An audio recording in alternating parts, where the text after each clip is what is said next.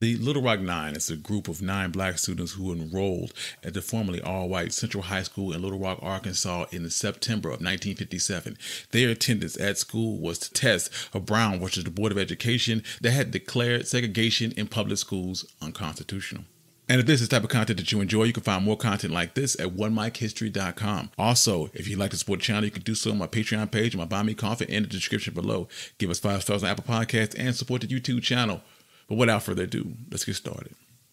May 17, 1954, Brown versus the Board of Education of Topeka, the Supreme Court ruled that segregation in United States public schools was unconstitutional. Until that decision, many states across the nation had laws making segregation mandatory, requiring African Americans and white children to attend separate schools. Resistance to the ruling was so widespread that the court had to issue a second decision in 1955 known as Brown 2, ordering school districts to integrate with deliberate speed. In response to the Brown decision and pressure from the local chapter of the NAACP, the Little Rock, Arkansas School Board adopted a plan for gradual integration of its schools. The first institution that would be integrated would be the high schools, beginning in September of 1957. Among them was Little Rock Central High School. Despite heavy opposition, 9 black students registered to be the first African Americans to attend Central High School. Minnie Jean Brown, Elizabeth Eckford, Ernest Green, Thelma Mothership, Mabel Plateau, Gloria Ray, Terrence Roberts, Jefferson Thomas, and Carlotta Walls.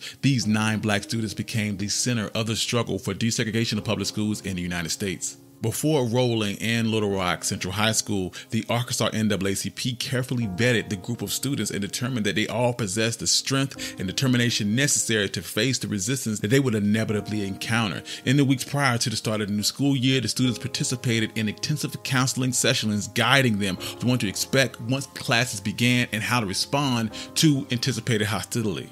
September 2nd, 1957, Governor Orville Flavis announced that he would call the National Guard to prevent students from entry into the high school, claiming that the action was for the students' own protection, stating that they were there to maintain and restore order. In a television address, Flavis insisted that violence and bloodshed would break out if the 9 black students were allowed to enter the school. September 3rd, though, federal judge Ron Davies issued a ruling that desegregation would continue as planned on the next day, the first day of the school year.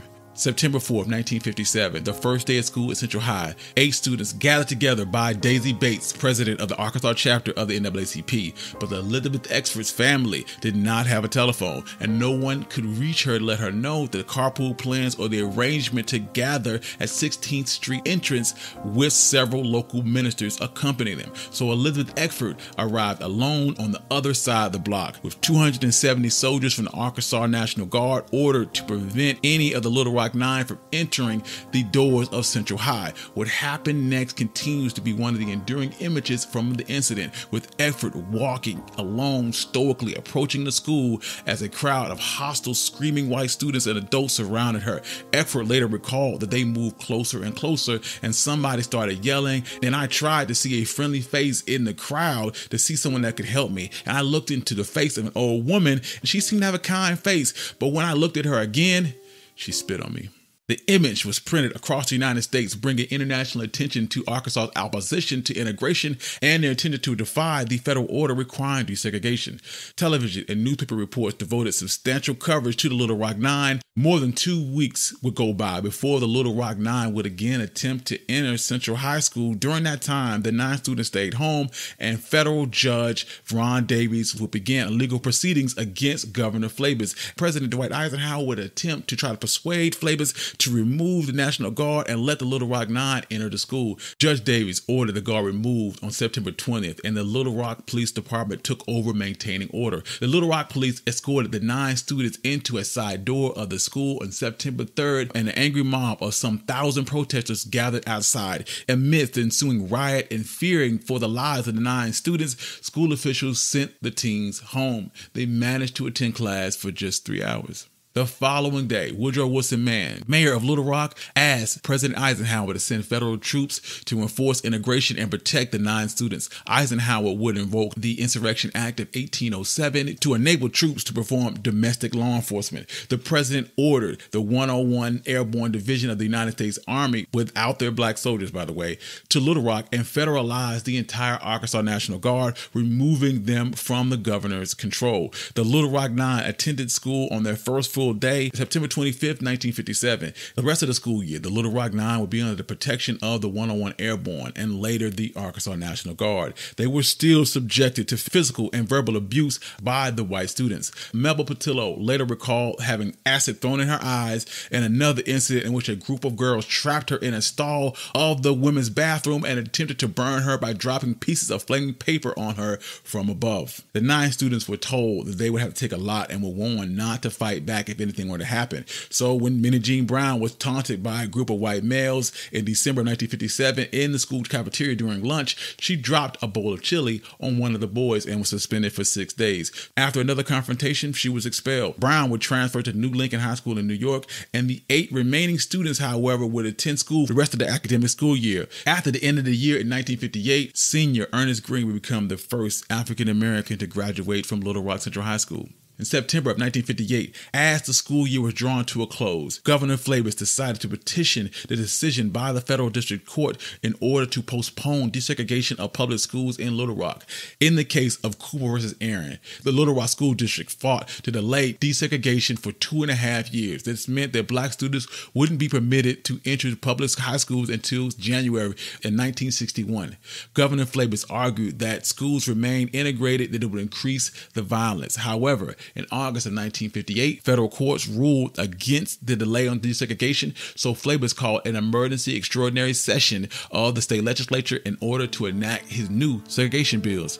Claiming that Arkansas had to assert their rights and freedoms against the federal decision, in September 1958, Governor Flavis signed acts enabling him to close all the high schools in the Little Rock School District. Thus, Monday, September 15th, Governor Flavis ordered the closure of all public high schools, preventing both black and white students from attending school in Little Rock. Despite the bill, the city's population had a chance to stop the school closures because it necessitated a referendum. The referendum would either condone or condemn the closure of the schools. However, a week before the referendum, Flavis addressed the citizens of Little Rock in an attempt to secure their votes. He urged the population to vote against integration because he had plans on leasing the public high schools to private schools, therefore would continue to educate black and white students separately. Flavis' appeal was successful and the referendum won, and this period in Little Rock is known as the Lost Year.